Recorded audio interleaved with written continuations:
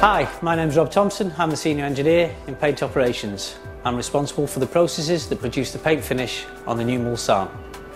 We receive the car from body in white via an overhead conveyor, and it then processes through a series of dips and rinses where the car is treated with alkali cleaners and a phosphate acid to provide corrosion protection for both the underneath and the outside of the vehicle.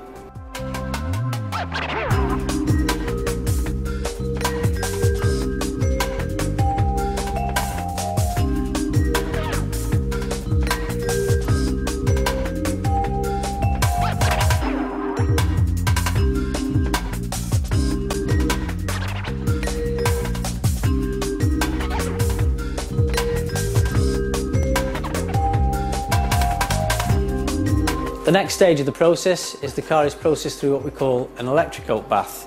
The car is immersed in a water-based paint, an electrical charge is put through the car and the pigment migrates onto the body, both on the underneath, inside the box sections and the outside. The car goes through a series of rinses to clean off the excess coatings and then is cured at 170 degrees C. The car then goes through a series of inspection activities before it is cleaned and masked prior to the top coat applications.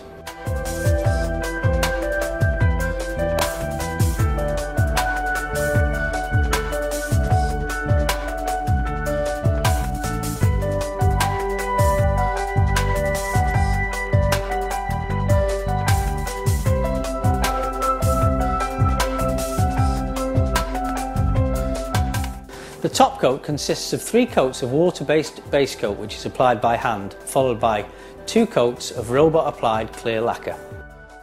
There are 115 colours in the standard colour range, including 28 which are specific for the Mulsanne launch. We also have an unlimited palette which a customer can choose from provided the colour is technically feasible.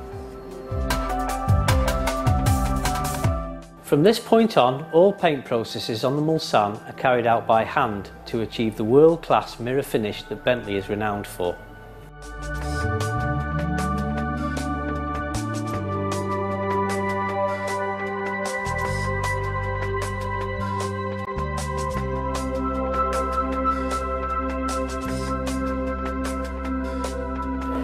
We use a series of fine papers and polishes to enhance the surface, followed by a final detail inspection to ensure all quality standards are met.